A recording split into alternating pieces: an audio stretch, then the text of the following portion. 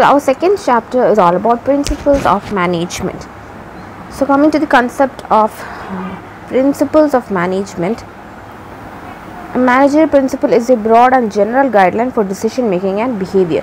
That is, it is a guideline for making or a basis for making decisions. For example, when you consider for giving promotion to an employee, you will look his work, his performance, his seniority, all this aspect is being considered. So on the basis of which a decision is made, that basis is known as principles.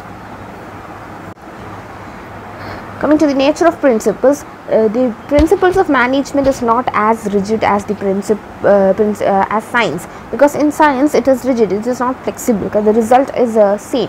But in case of management it differs, it is more flexible when it comes to management. Let us look at the nature of management. The first one is universal applicability, that the principles of management intend to apply to all types of organization, business as well as non-business small as well as large, public sector as well as private, manufacturing as well as services. So whichever sector is there in the economy and wherever organizations or business unit exist, these principles of management is equally applicable to all.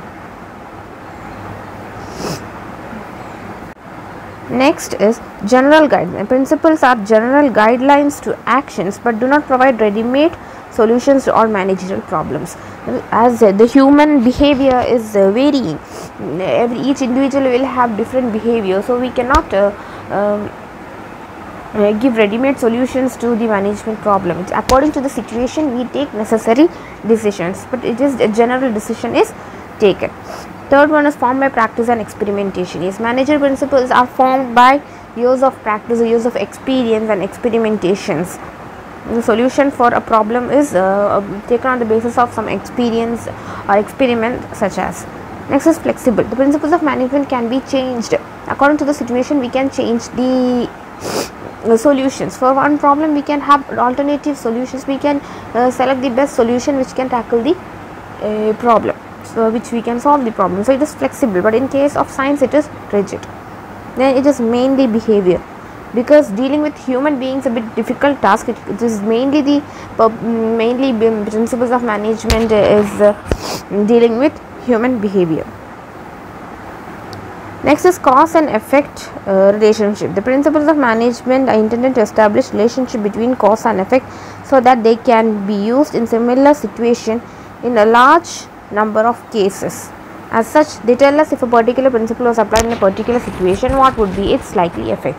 That is, for a cause and effect relation is considered. That is, in case of science we can say a doctor prescribing a medicine to certain disease. So the medicine is being prescribed relating to what disease the person is suffering from. In such a case, likely we can say in management to the problem a solution is being provided. So cause and effect is considered. Next is contingent. The application of principles of management is dependent upon prevailing situation. As we said before, a decision is taken on the basis of whatever situation is existing in the organization. So it is dependent upon the situation. The decision or principle of management is dependent on the situation that is being prevailing at the point of time. Now let us move on to the significance of principles of management. Here we are discussing the importance of the principles of management. Why we are using this management principles in the area of work.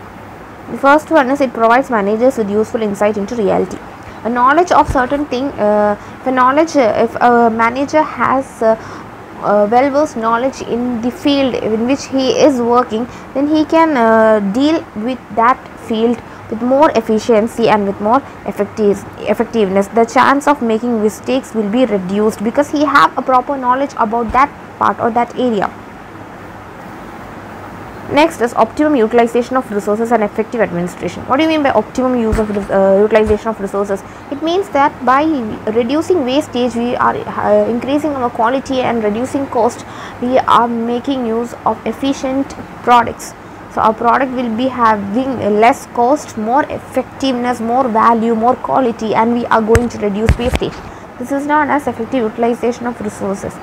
And These principles also allow these managers to take decisions and actions.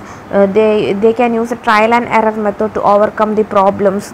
They can understand the problem early, and they can take measures to avoid such problems in the future. So for administration as well as for the better utilization of resources, principles of management helps a lot. Next is scientific decision. Decision must be based on the facts, thoughtful and justifiable in terms of intent and purpose. A decision that is taken must be justifiable. It should be based on facts, and it should be based on experience. It should be timely, realistic, and we should be able to measure it or evaluate it. Such decision must be made. This is meeting the changing environment requirement. That is, as we said, business environment is changing, the political environment